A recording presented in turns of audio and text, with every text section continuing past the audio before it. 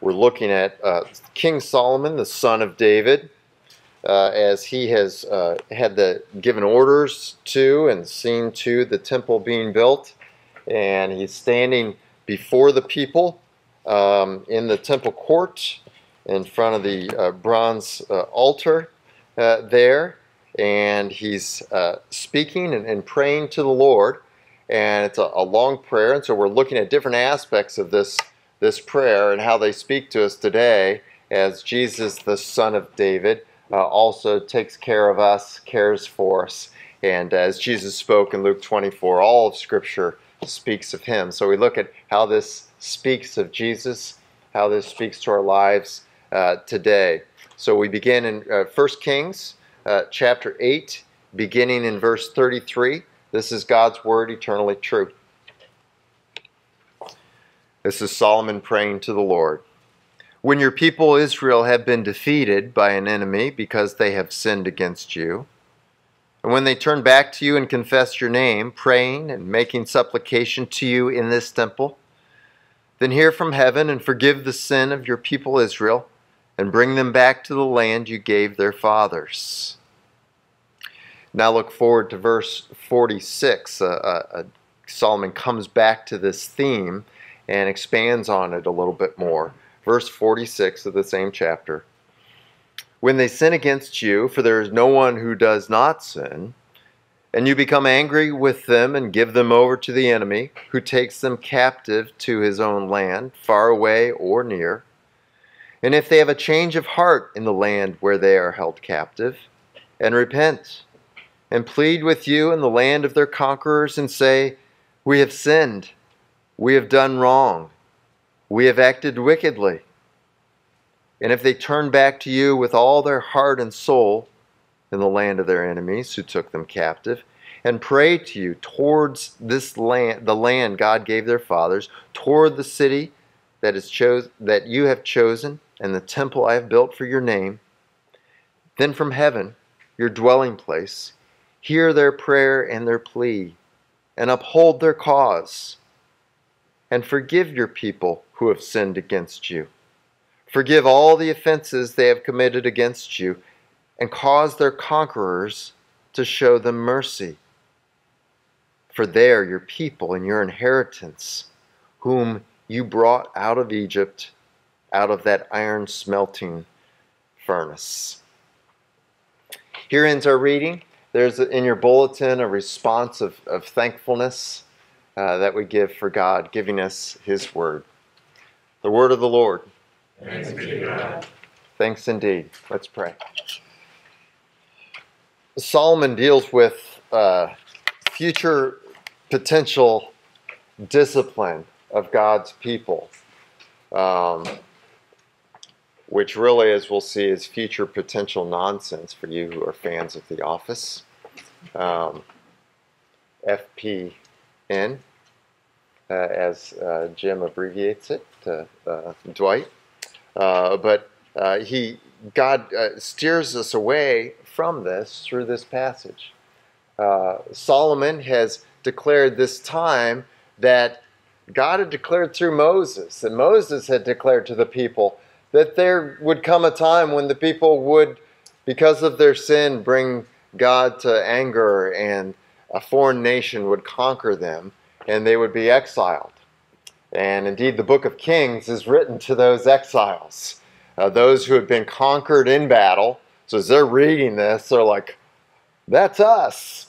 They had been conquered. They had been carried away, taken as captives, and they were living in Babylon. And so that's where we read Daniel is when we read the book of Daniel. He's one of these who have been carried off into captivity.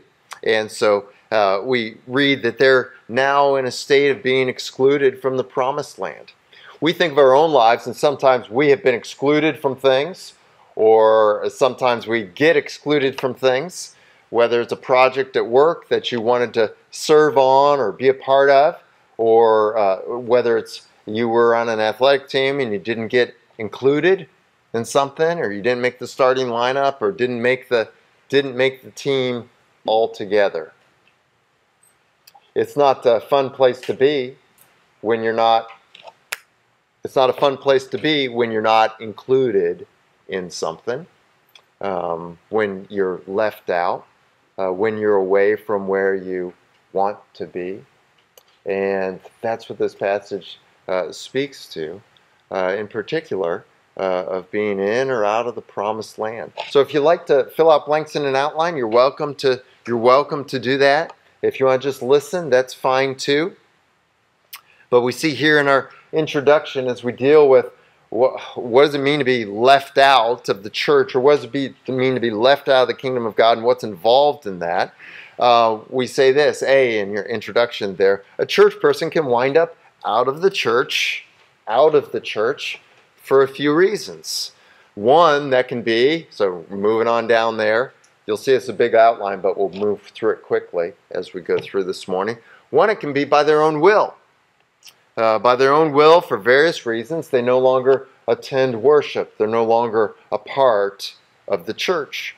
Or two, a person may be out of the church because they've been removed from the membership role by the church's elders, because the elders have become convinced through the person's behavior or non-response or non-participation in the church that they're not a believer and that they were inappropriately included in the first place on the membership roll of the church. And so that's called excommunication. That's the blank you have there. So a person can be out of the church either by their own will, just not being there, by their own volition, or they can be out of the church because they've been declared a non-believer and they don't want to be there anyway, but they're in a real official sense out of the church. Now, as we've talked about before, be in your outline there, the church today is the promised land for the believer.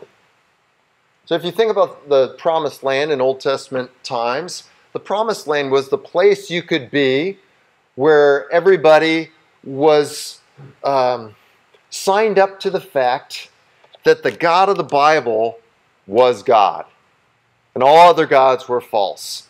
And so when you're in the promised land, there was really no official dispute about that. And so when we translate that forward, and when we see how the New Testament talks about the church, we see that the church is this promised land today for those who are living in the body today on the earth. When we come into this place, there's no dispute that there is a God. There's no dispute that this God is Father, Son, and Holy Spirit. And so we can put our guard down because we are at home. We're in the promised land. We're in the land where God is worshipped in spirit and in truth. Just like God's Spirit was there in the temple and people understood by the law of Moses the truth of God's Word. And so today the church is the promised land on earth. C.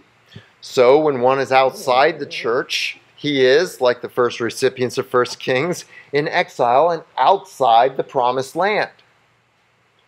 So if we want an equivalent for the exiles of Old Testament times today, we're talking about people who used to be in the church, whether it was when they were a kid or as an adult, but they're no longer in the church. And whether that's by their own volition or something else, they're outside the church today. So we're not exactly talking about non-believers who've never been in the church. We're not talking about Buddhists in Thailand or anything like that. We're talking about people who have been in the church and are now not in the church. And we're saying they're the equivalent here of being people who are outside the promised land who once used to be. So this sermon is really for two groups. First, those described in A above, those who are outside the church. And we might ask, what's the point of that, preaching to those who aren't here? One is they may just wind up through Facebook here and listening. That could be. The other two is that maybe this will give you some reasoning or some truth points to talk to. We all know people who used to be in the church who aren't in the church anymore. And so in this passage we'll hear reasons to be in the church and how one can be in the church again. And so that's why we preach this to you. But secondly, the message here is for you who are here, and it's for you to save you from trouble and chaos. To save you from trouble and chaos. So that's the second group, you who are here. So number one is God speaks to us this morning. First, note that God disciplines his people. God disciplines his people. Now, sometimes we think of discipline, most of the time we think of discipline as a bad thing. But it's not a bad thing. If you think of training in various aspects, that's all discipline. Or if you're talking about disciplining your mind toward a certain thing, or disciplining your body toward a certain thing, like in athletics, or whatever the case would be, a certain discipline that you take, a procedure that you have at work, or discipline like the military does in their training, so that you respond in particular ways in particular situations. We had an associate pastor in Bloomington, Indiana, who was a Marine, and on his 18th birthday, he walked into the Tet Offensive in Vietnam. That was his 18th birthday gift, or 19th birthday gift. And he talked about how they were trained that when you went into a house, that the first thing you did was you got upstairs first. Because if you fought people downstairs, there could be people coming down the stairs and they could just, wipe you out while you weren't paying attention. So you fought your way upstairs and then worked your way back down in. But he talked about he was the only member of his division to get out of the Tet Offensive alive. But there was certain training, certain discipline that came to him that was for his own good, that he was well to pay attention to. But God declares to us, we heard from Bob as he read in Hebrews 12, God disciplines his children. And if God didn't care for you, he wouldn't give you discipline. And he wouldn't discipline you. And if when you were a kid, your dad spanked you, your mom spanked you, or whatever it was, or for those of you who are younger, you didn't get spanked because we all know that's abuse, and older people don't know how to behave today because spanking was bad. That's all tongue-in-cheek. That discipline was for your good. And maybe some of you actually had the dad that said, this hurts me more than it hurts you. And if you've been a parent, you know how that is. But God disciplines his people. A, there in your outline, 1A, because he's a father who loves his children. That's Hebrews 12. If you're not being disciplined, if you're just walking out in wild sinfulness and it's all working out for you, that's not a good sign. That means maybe God doesn't care about you. He's just letting you walk into it and destroy your life, instead of bringing in certain things that cause you to pause and stop and go home and rethink your life, right? Boy, that phrase is so good. The one good thing I got out of episode 2 in the Star Wars series there. But yeah, God disciplines his people. And look here in this passage, verse 33 and verse 33 and verse 46. Why do they get defeated by their enemies? Why do they wind up in a foreign land, captive? It's because of their sin. And God is disciplining them. And he told them that would be the case. Deuteronomy 28 and Leviticus 26. Through Moses, he had given the curses and the blessings of the covenant. And God promised them as part of the covenant. This is not God abandoning the covenant. This is God fulfilling the covenant when his people are disobedient, and he sends them prophet and withholds rain from them and gives them all these warnings, and they still don't heed it. The worst of all covenant curses was that you would be defeated by your enemies and you would be taken captive to a foreign land. This is God disciplining his people. He, as verse 46 says, gives them over. He gives them over to their enemy. God quits fighting for them, and he lets them just be taken over to their foreign enemies. God disciplines his people. This is Luke 15. You know, we had the prodigal son there. God gave that son over.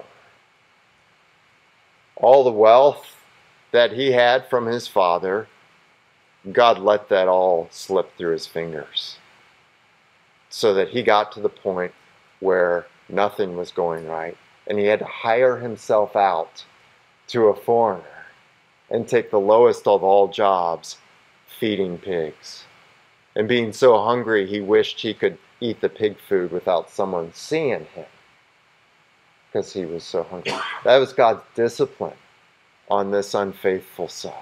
This son who was no longer in the promised land, but out among the Gentiles and living in sin.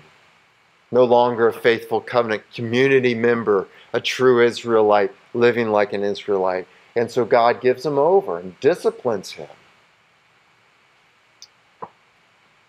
So B there, why does God do this? Why does God do discipline? Why does he say he's going to do discipline to his people in Leviticus 26?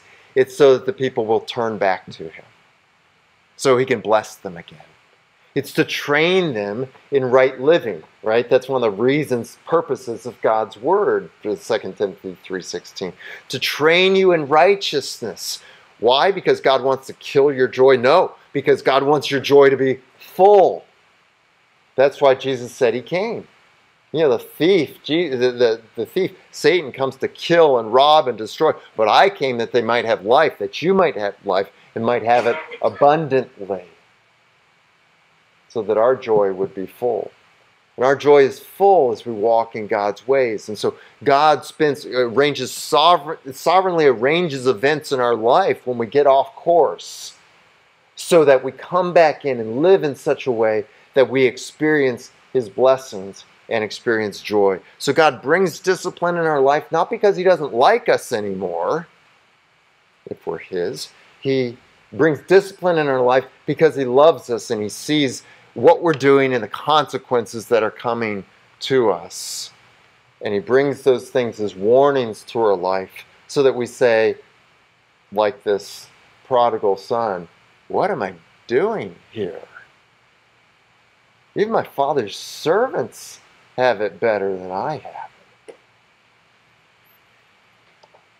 So he does this to bring his children back. Your second blank, to bring his children back into the church should any of us leave. And this is the idea we see in verse 34 and verse 46. God doesn't abandon his people forever into exile. But Solomon says, when they realize all this and come back to you and pray, return them to the land. And that's God's objective and discipline, to return us to faithfulness for our sakes and for his glory. So number two, God says to the person who's out of the church, you're welcome to return. God says to the person who's out of the church, used to be in, now is out, you're welcome to return. You're welcome to return to the church. We see this again, verse 34 and 46. This is God's objective, that God's people would come back, that God would return them, that God would cause their captors to show them mercy and allow them to come back. And we know historically this was true with the exiles in the Old Testament. We read of it in Daniel. The Babylonians, who were the captors of Israel, are overtaken by the Persians, and the new Persian king, Cyrus, also known by the name Darius, releases the Israelites to go back to Jerusalem. He even gives them money and cattle and supplies so they can rebuild the temple. And he sends them away with his blessing, so they come back into the promised land. That's how Jesus winds up being born in the promised land.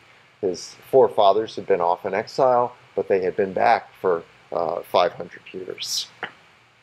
So God does this to the person who's out of the church, says you're welcome to come back. And certainly we see this in the story of the prodigal son, don't we? The prodigal son is worried about whether he'll be received. But we have that great verse, but while he was still a long way off, His father sees him and comes and runs to him.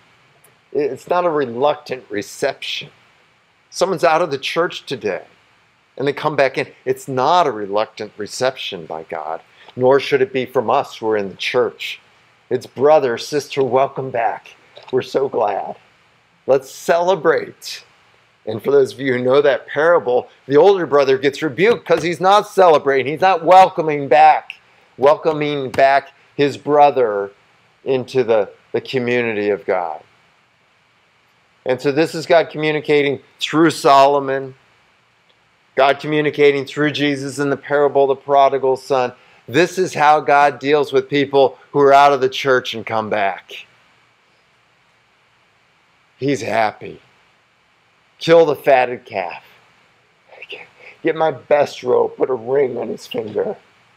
This son was dead to me, and he was dead to the family, not by my choice, but by his. But now he's decided to be my son again. Never that he wasn't. He always was, had my DNA. But now he's realized the wisdom of being my son. It's better to be a son in my house, even while I'm alive, and he's not controlling everything. It's much better to be my son in the house than it is to be a servant out somewhere. The son even realizes this, right? It's better just to be a servant in my father's house because this is my father's character. He treats his servants well. And so that's how we think about our loved ones who have been out of the church. We don't say, well, if you buck up and you do this list of things, maybe we'll let you back in. It's like, no, just come. Everybody will be glad. Heaven will rejoice. And so will we that you've come back. So God says to the person who's out of the church, you're welcome to come back in. Second line there for you. The hardship God disciplines his errant children with is designed to bring them back. So there you have Leviticus 26:18. God reviews different little covenant curses he's going to bring to his people should they walk away from him. And he says, and if this one doesn't work, then I'll bring this one on them. And you see right there in this verse, those covenant curses like no rain or whatever it was, were supposed to bring people back. That was the expectation of God sending that discipline, that they would come back. So the hardship God gives people, and people when they're outside the church, they endure hardships. Things don't go well for them. And they may admit that, or they may say, no, I'm doing okay. But they're not doing okay. They're not being honest with themselves. God's bringing, if they're his children, he's bringing disciplines upon them in varying degrees, different things upon them, and they're little red flags that he's bringing to them saying, hey, come on back. It's better, and it's even better just to be a servant. But when you come back, you'll not just be a servant, you'll be my son. And I'll throw a party for you. So the hardship God disciplines his errant children with is designed to bring them back.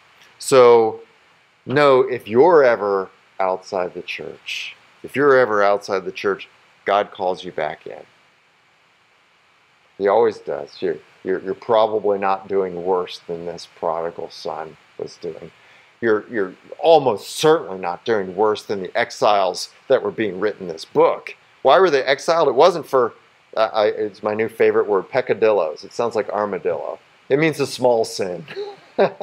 You're not being exiled because of this, oh, I hate that guy, or this guy really bugs me, or withholding some favor somebody, or a lustful eye here. You're not being exiled. You're not out of the church or experiencing discipline for that. What they were experiencing discipline for, why they got exiled, was they were worshiping other gods in the promised land. They had idols inside the temple and were worshiping those idols, those other gods inside the temple, which was built for God's name. So probably nothing you're going to do is that equivalent. Right?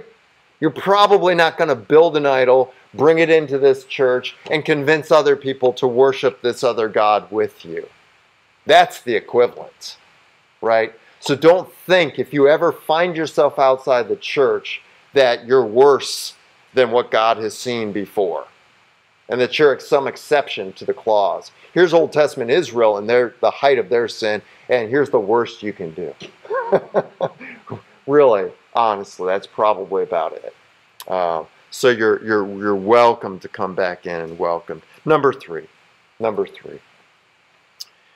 It's because of Jesus' death. It's because of Jesus' death, by Jesus' meditation, that God is loving and compassionate. It's because of Jesus' death, by his mediation on the cross, that God is loving and compassionate to the one who returns to the church. It's because of Jesus' mediation that God is compassionate and loving to one who returns to the church. This is the disposition of the father in the prodigal son story, right? He's not given any proof of a change of heart by his son. He just sees his son, and he's just always waiting for his son to come back. But why do we say this? It's because of Jesus' death. There's mediation that God can be loving and compassionate. Just note here in this passage, what do the people do to return? They look to the temple there. When they pray and they look to the temple. What was the temple? We've talked about this in the past couple of weeks. The temple was the place where mediation was done. Right? God's wrath against their sin was extinguished in the temple through animal sacrifices. And so when someone looked from their exile back toward the temple and prayed, like Daniel would do 3 times a day, right? He'd turn toward Jerusalem, toward the temple, and pray. It was this acknowledgement that I need the mediation that God provides for me, for him to hear my prayers and for him to return me to the promised land. And that's what we do even when we're praying in Jesus' name. We're turning toward the temple, aren't we? Because John 2, what's that? I always get that verse, 2:21. Jesus says, I'm the temple. I'm the temple that you can destroy and it'll be built back up in 3 days. Because John, the writer of the gospel, says, because Jesus was talking about his body. Jesus is the temple. He's the presence of God on earth among his people. Jesus, not the temple now, is the great mediator for anyone who wants to come back into the church. So Jesus is the temple, and his sacrificial death, here's your word, extinguishes. His sacrificial death extinguishes God's anger against a person's sins. Verse 46, we read, that God's anger was raised so much that he let enemies come in and the people were exiled. But Ephesians 5:6, Colossians 3:6, 1 Thessalonians 1:10. Look in your Bibles to your declaration of the gospel. Look at your bulletin to the declaration of the gospel. Front page there. Second thing. Ephesians 5:6, 1 Thessalonians 1:10. And this is to assure you, as one of my Old Testament professors would say, see, it's not just an Old Testament thing. We think sometimes that God's only wrathful in the Old Testament. But here's the New Testament writing about God's wrath. So you see there, Ephesians 5:6, God's wrath comes on those who are disobedient. Colossians 3:6, which isn't there for you, says the wrath of God is coming. And then 1 Thessalonians 9 and 10, you turn to God to serve the living and true God, to wait for his Son from heaven, whom he raised from the dead. Jesus, who rescues you from the coming wrath. Jesus is the mediator. He's the reason we are rescued from God's wrath that we have earned by our sins, just like these people in the Old Testament times. They had earned God's wrath. They had earned defeat by their enemies. They had earned exile. They had earned not being included in the promised land. But as they consider again the temple and the mercy of God expressed to them in the temple, and they turn back to the temple and pray, God hears their prayers and returns them to the land. And that's the case for somebody today. They can be received back into the church. How can God do this? Because Jesus has done this mediation. He has been the temple and all its sacrifices for those who come to him. So B in your outline there, B in the outline, as the person prays toward the temple, verses 34 and 38, give that mention there. That is toward Jesus, that's your blank. As the person prays toward the temple or toward Jesus, who is the temple, God hears his prayers as he's outside the church, as he looks back and prays toward Jesus. God hears his prayers and his plea to return. This is Solomon's prayer here, verse 34, 48, and 49, that God's people were to pray and to plead with God, and that God would hear. And then C, God causes the person's enemies to release him. That's verse 50. Look at verse 50 there.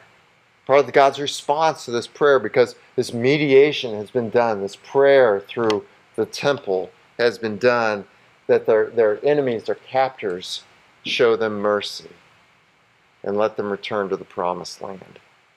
And so, see in your outline there, God causes the person's enemies, if he's outside the church, he used to be in, but he's outside the church, and a person looks back toward Jesus and prays, God causes that person's enemies, who are these. It's in the parenthesis for you. What's the enemy of the person who's outside the church? It's his sin nature and Satan. And Satan wants to oppress that person who's left the church. He wants to oppress him for longer, to do more to him, to cause more negative consequences. Satan's not the friend of the person who leaves the church. Satan's like, all right, now you're on my side. I'll treat you well. I'll treat you better than God does. No, Satan gets a person out of the church, and he continues to deceive him. He says, keep following me, and it'll be better for you. And he keeps bringing negative consequences, hardship, destruction on the person's life. But he continues to deceive. And so what God does as the person turns back is he pushes back Satan, and he pushes back that person's sin nature, so that person can say, you know what, I'm going to let my pride aside. That's my sin nature speaking. I can't go back to the church. That'll be too embarrassing. That's pride. That's the sin nature speaking. And God says to that person who cries out to him, he pushes back that person's sin nature. He says to Satan, leave him, like Satan did to the demon-possessed people. Leave him. Release him. You've had him in your captivity. Your time is over. Let him go. And that person can come back. That's why people come back into the church, because this has gone on. So when someone sins, there's all kinds of oppression, and God brings that to an end. Brings that to an end. You know, it's not fun out there. Like my grandfather used to say to my dad. You know, he'd say to my dad, "Carl, it's not easy out there. It's a cold, hard world out there. You can have friends, and when things are going well, they're laughing with you and that kind of thing. But like Betsy and I read the other night in Proverbs, you know, a friend is made for adversity. A true friend is there with you when you're going through adversity. And that true friend for us is Jesus. And those true friends for us are the people of God. They're the ones who walk with us through adversity. They're the ones who love and care for us through adversity. When things aren't going well, they come to us more greatly. And they're sad that they haven't spent more time beforehand to help you beforehand so that it's so difficult for you now. But these are our true friends. This is why Jesus said, don't worry if your mom and your dad and your brother and sisters abandon you for your faith in me. Because you'll be rewarded with more brothers and more sisters within the kingdom of God. You'll have people who are more loyal, more helpful to you here in the church. And then D, lastly and importantly, the mediation of Jesus brings about this. God then forgives. God then forgives the person's sins and upholds his cause. And what's his cause? It doesn't mean my cause is getting a Ferrari.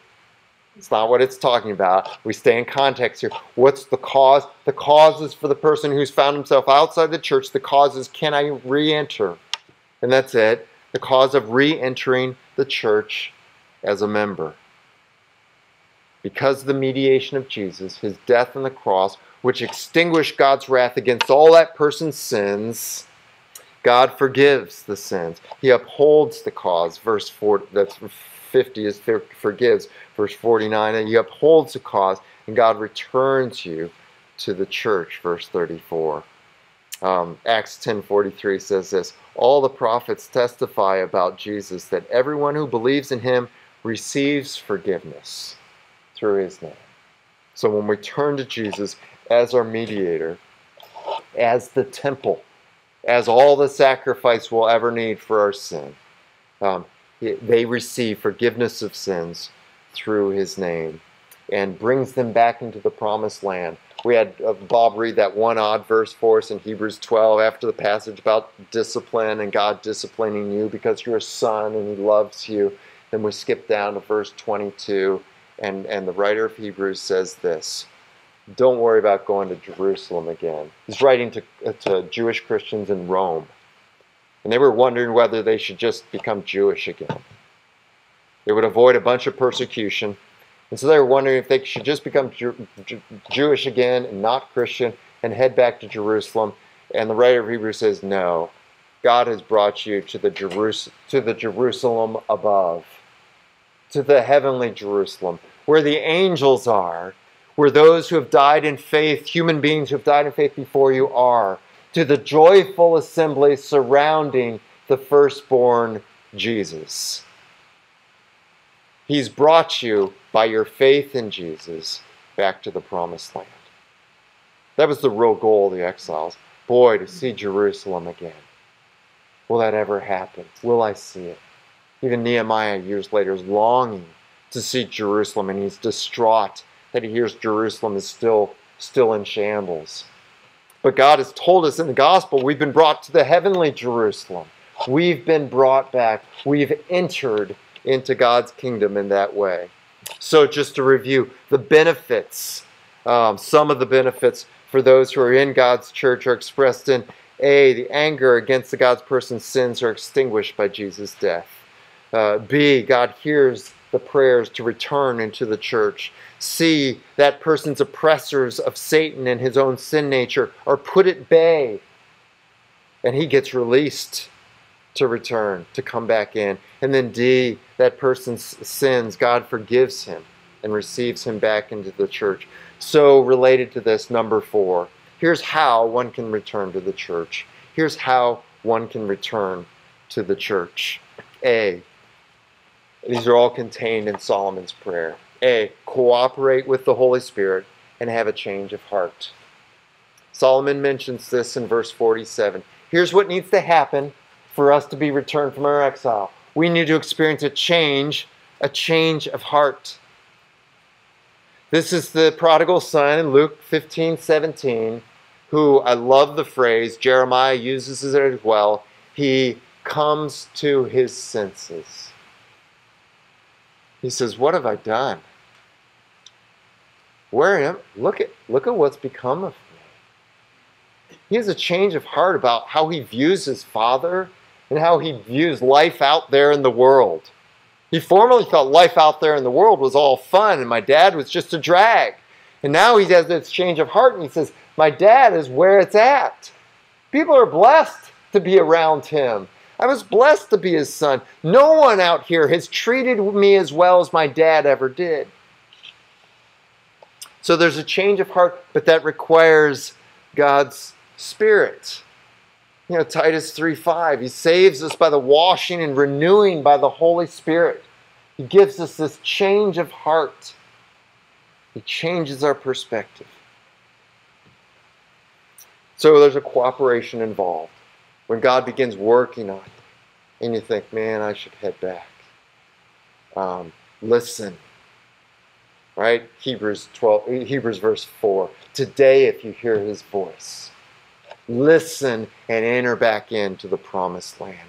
Don't stay out there in the wilderness. Today, if you hear his voice, respond to that pulling of the Holy Spirit. Number 2, or B, turn back to God.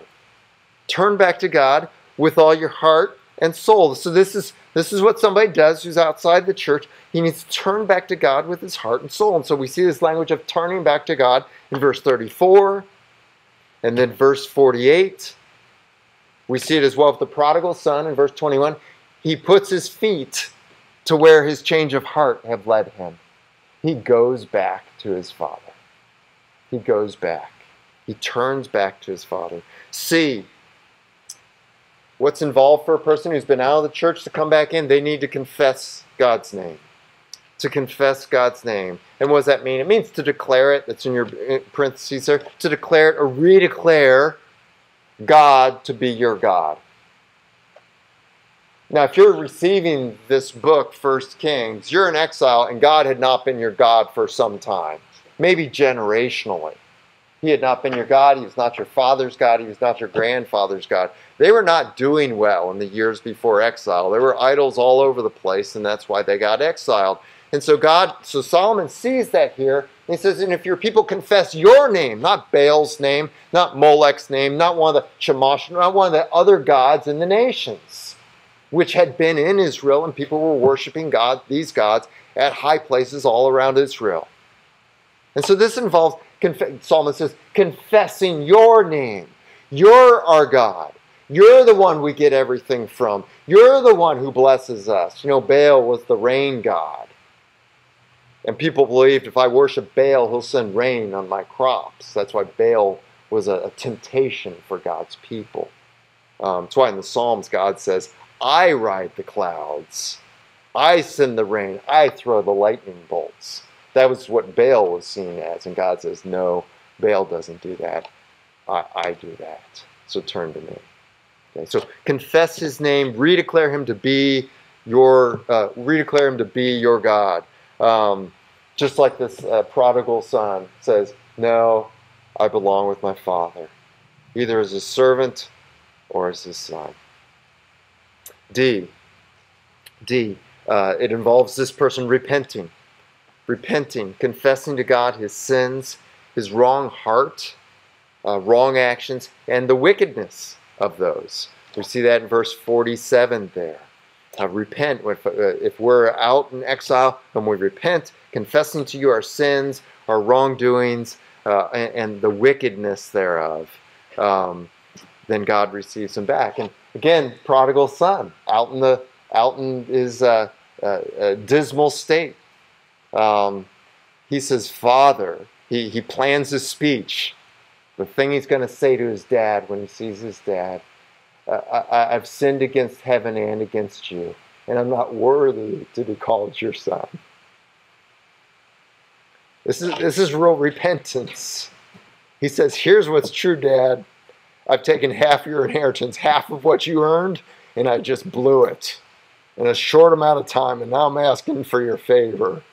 I'm not worthy to be your son. Can I come and be one of your servants and just earn a wage? I don't even deserve that, but please. That's repentance. When we recognize who we are and what our deeds deserve. And so Solomon says that needs to be part of things when we want to come back into the promised land. That we say, God, we don't deserve to be taken back to the promised land again. To have you bless us with large crops and fruit of the womb and fruit of the field and defeating our enemies all the time like we did under David and Solomon. Repentance. E, here's how a person can come back into the church. Plead with God in prayer. So they don't just sneak in and hope that God doesn't see them.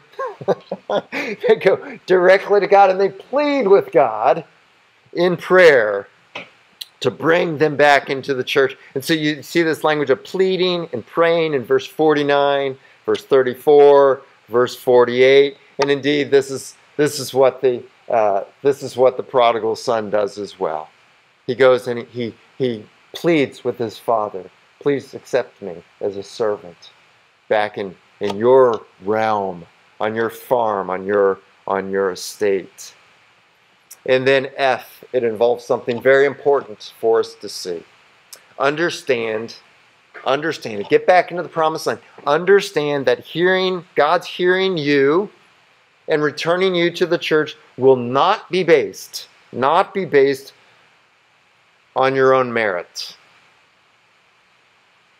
Again, the prodigal son doesn't say, you should receive me back because I was a pretty good son before I left. And I had some bad breaks when I was out there and covering up the fact that he had blown half the inheritance. But rather, he's not basing things on his own merit of why he should be received back. He's basing it on the fact that his father made a choice to have a son. Where do we see that in this passage?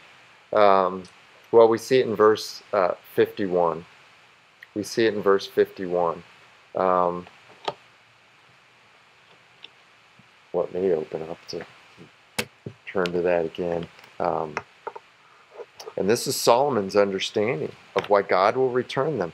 Here's the reason. Verse 51. For they are your people. They're your inheritance. You brought them out of Egypt. We read in Deuteronomy 7, all listed for you there. Bob read this for us. God said, I didn't choose you because you were the largest of the nations, or the most fabulous, or the most skilled. In fact, you're one of the smallest of the nations. I chose you for the sake of your fathers, Abraham and Isaac. And even there it was grace. The reason you have something to expect anything from me is because I made a sovereign choice that had nothing to do with your merit, simply to be kind to you. We make that decision when we marry somebody. I am making a decision for the rest of my life to be kind to you. And so Solomon brings that up here. Why should you return us back? Because we prayed, because we pleaded, because all these various things. No, the basis of it is we're your people, and that was your decision. You said you would ultimately not abandon us. And so we just plead you're being faithful to your promise. And so in your outline here, that's this. Number one, what do we base this on? Being let back into the church, the Father's election. That's the Father's promise before He created anything, Ephesians 1:4, to show His love toward particular people who did not deserve it. And so the person who's out of the church should say, you know what? I didn't deserve to be in the church in the first place. I was there by your grace. I was there because you elected me. I was there not because I was the greatest of people, Deuteronomy 7. I was the least of the people, and you chose me to show off your grace. And so, Father, I guess time to do it again. Show off your grace. Be faithful to your promise to be faithful to me, even though I don't deserve to be called your son. Okay, so that's the basis, the Father's election of the person who's been outside the church. Also, number two, as we talked about before, the temples, or Jesus' mediation for him. Jesus is the temple, Jesus' mediation from the cross. How can I receive forgiveness? By doing all these things right, praying and pleading and repenting? No. It's the mediation. What makes it possible? It's that my sins have been extinguished on the cross 2,000 years ago. Not because I followed the steps. I should follow the steps, but that's not why I can get back in. Okay, and then thirdly, to be fully Trinitarian here, the Spirit's giving him a change of heart. Why should a person expect to be let back in? Because the Spirit has been working and gave him a change of heart, like that prodigal son, where he came to his senses and said, what am I doing outside here? This is awful. I'm thinking about eating pig's food. My father's servants are feasting. So the Spirit brings that about. So that's how a person comes back in. They turn back to God. They say, God, you're my God. I know I put you aside, but now you're my God. And they repent and they confess their sins. They plead with God in prayer to bring them back into the church. And they understand as they come back in, this is not because they're a good person again. It's because they were never a good person. And God has simply chosen them to show off His grace and mercy and fantastic ability to be kind to people that should not be treated with kindness. But number 5, for you, not for someone who's outside the church, how do they get back in? For anyone who happens to be listening on Facebook, or for you as you talk to people who are outside the church, but now you sitting here, as you sit in, that's your blank there, as you sit in the church, avoid the fuss. Just avoid the fuss. See this. You can be exiled. You can go outside the church. You can lose all the good stuff that you had while you were here. But why? Just avoid the fuss. That's the pleading of this passage. And as Solomon prayed this in the temple, that was the message to his congregation there, the Israelites. You know what? We could be exiled by leaving God, by our sin rising to the level where God's so angry He kicks us out of the country. But why? Why do we want to go through all that? Yesterday we had a Presbytery meeting, and we were talking about Jim and I were sitting next to each other. I was sitting next to both Jims. That was fun yesterday. As I introduced them, I said, "Hi, this is Jim and my other brother Jim." For fans of Newhart. There's one person who was proposing, talking about something where we were saying, we should really lock the door so that this never enters into the church. Just turn the deadbolt. So this sin never enters into the church, and just declare we're not for that sin, and if you want to be an elder or a deacon here or a pastor here, we're just going to declare, that can't be part of your life. That sin can't be part of your life for you to be an officer in the church. You can come in and be a member and hear the gospel, and we hope you come to be saved and then walk away from that sin. Sure, but let's just lock the door. But one of the arguments, which you'll hear here, I didn't agree with, it was the person said essentially, I don't see anyone out in my front yard that's kind of muddy and soaked right now who wants to come in and steal stuff. So let's not turn the deadbolt. Let's leave the door open. And if somebody comes in and they get mud all over my carpet and steal my stuff and break the table and knock over a chair while they're in here stealing my stuff, well, we'll try to find them. And then we'll get the police to go after them, and hopefully the police won't get damaged as they're apprehending this guy. And then we'll put him up and feed him some meals while he's waiting for his court date to occur. Then we'll get a lawyer, and we'll go through all this hubbub, and finally we'll convict him of his crime, and it'll still be worse than if it never happened. And so this is a passage that just says, hey, just turn the deadbolt. Don't have your carpet ruined with mud that you do yourself. Don't have your glass coffee table broken. Don't have your TV stolen and your jewelry taken. Just don't enter into that in the first place. So your number 5 there for you as you sit in the church, avoid the fuss of future chaos, hardship, and the whole process of returning by continuing to returning.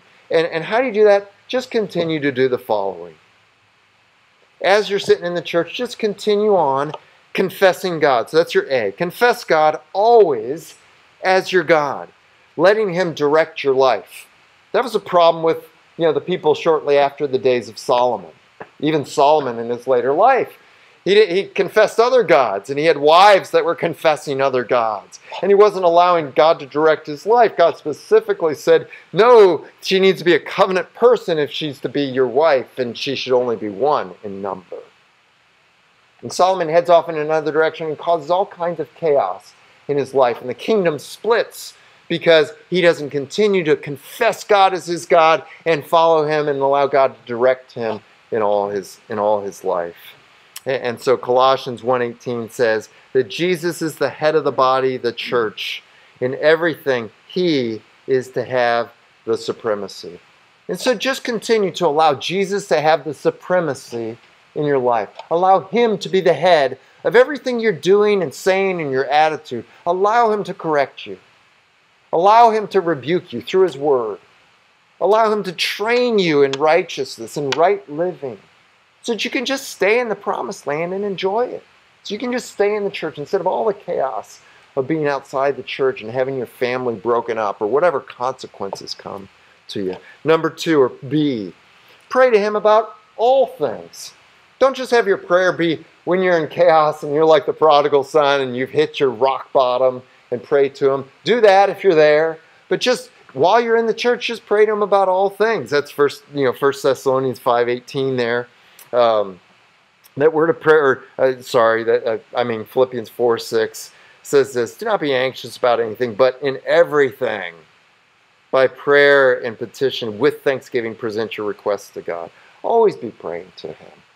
Always be looking to him for your needs. Even your daily bread. My knee kind of hurts today. God, can you heal this as I sleep tonight? I felt my body felt terrible last night. I woke up this morning. I prayed that last night, and I feel really good today. It's like, thank you, God. You did that during, and so pray to him about all kinds of stuff, important stuff and less important stuff, like how you feel today. To see, by God's Spirit, have your heart be ever responsive, and ever repentant toward Jesus.